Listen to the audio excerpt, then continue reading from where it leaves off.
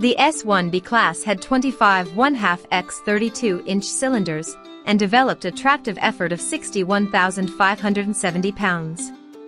Their trailing truck, which was not equipped with a booster engine, supported a firebox with 101 square feet of grate area. This, combined with an evaporative heating surface of 4,819 square feet and 1975 square feet of superheating surface, produced a maximum drawbar horsepower of 5,070 at 62.5 miles per hour, the equivalent at the time of 4 diesel units. To remain within the Central's more restrictive clearances and still accommodate a boiler diameter great enough for this level of output, the Niagaras had no steam dome, but used a dry pipe running the length of the boiler. Total weight of locomotive and tender was 891,000 pounds. By around 1950, these 4-8-4s were removed from service on the New York Central's eastern lines. Number 6020 was one of the last handful of Niagaras in service, being retired in 1956 after only 10 years of operation.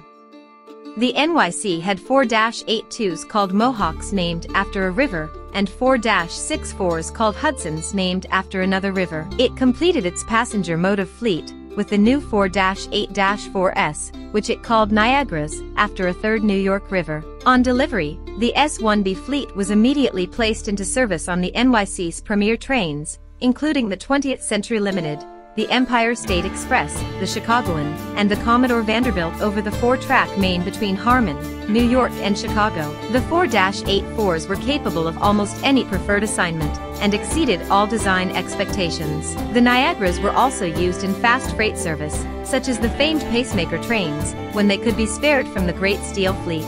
It was discovered that the huge boiler could generate steam faster than it could be used by the machinery. The experimental S2A, with its poppet valves in the cylinders, operating much like the valves in an automobile engine, proved even more efficient, and if steam development had continued, the S1A and S1Bs would probably have received this improvement. Other modern 4-84s may have exceeded the S1Bs in the categories of weight and tractive effort, but it is doubtful that any exceeded this ultimate example of locomotive building in terms of steam generation, horsepower, speed and ability. A new boiler design eliminated the steam dome and allowed the boiler size to be increased to the very limits of the NYC loading gauge. The boiler was so large that the sandbox had to be recessed into the boiler top, and the stack was unusually short. The air reservoirs were cast into the massive frame, the turbo generator had to be located below the enormous firebox, and the bell was located on the pilot beam. The standard NYC appearance was altered with the use of an unusual smoke box front and a headlight placed above the boiler center line. These new 4-84s were also equipped huge PT tenders with a 4-10-0 centipede wheel arrangement. Unfortunately, EMD F7 passenger diesels were being delivered at the same time as the 4-84s. The easier servicing and quick turnaround of the F7s made them more economical and efficient. As additional diesels were purchased, the 4-84s were bumped from the preferred assignments, and by 1950 all were used for lesser duties. The NYC dieselized their easternmost divisions first, and by 1953 all of the remaining 4-84s were pushed into Ohio and Indiana, where they saw some passenger service, but were primarily used for freight duties. Their great weight restricted them to a few routes on the former Big Four lines.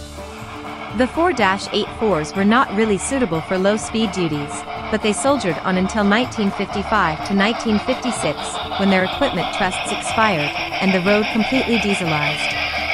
Unfortunately, no examples of this magnificent locomotive were preserved and all were scrapped.